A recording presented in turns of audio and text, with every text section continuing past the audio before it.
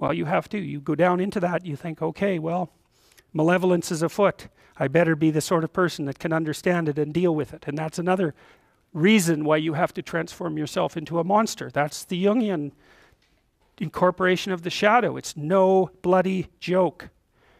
Because the only thing that a monster won't mess with is another monster. And you might say, well, I don't want to transform myself into a monster. It's like you don't have a choice. You can either be a pathetic monster, or you can be a monster with some power. Those are your options. There's no non-monster alternative. Weak or strong. And I don't mean strong like dominating tyrant strength. That isn't what I mean at all. I mean strength like functioning at a funeral strength. And that's a kind of monstrosity. And when